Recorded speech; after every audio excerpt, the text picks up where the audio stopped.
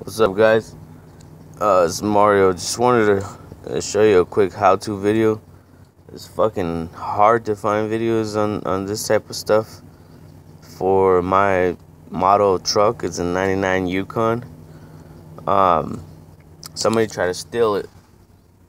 They broke all my ignition and switch and everything. I replaced the new switch, wiring harness, but I'm gonna have to replace this. With that bypass, it has to be put on a computer. But you're not the subject. This is my main reason for this video, is to show you when you try to take off your airbag. This guy, let's see, when you try these pins, when you're trying to take them off of your steering wheel, right? And you have to go from behind it. You see these things here? It's an empty slot, right? So when you stick your screwdriver in, where is it? There it is. When you stick your screwdriver into the back, basically what you're trying to do is depress this. And what you're depressing is actually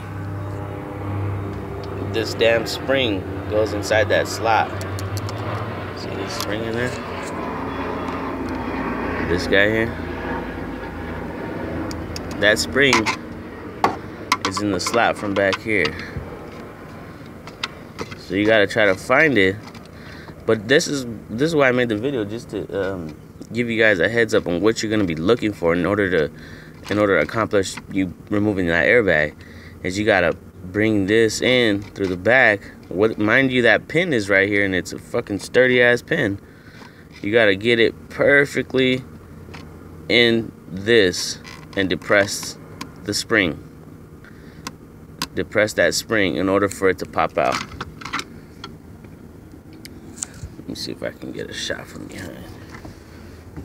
I don't think it's gonna work. See, mine's broke. I had to put some glue on it. Let's see.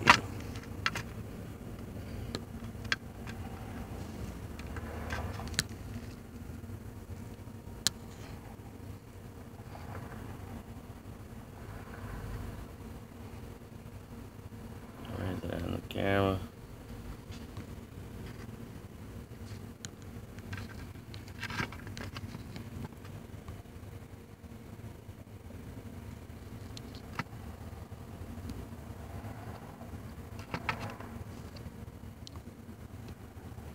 Not too good view, but that's pretty much where you're putting your screwdriver through.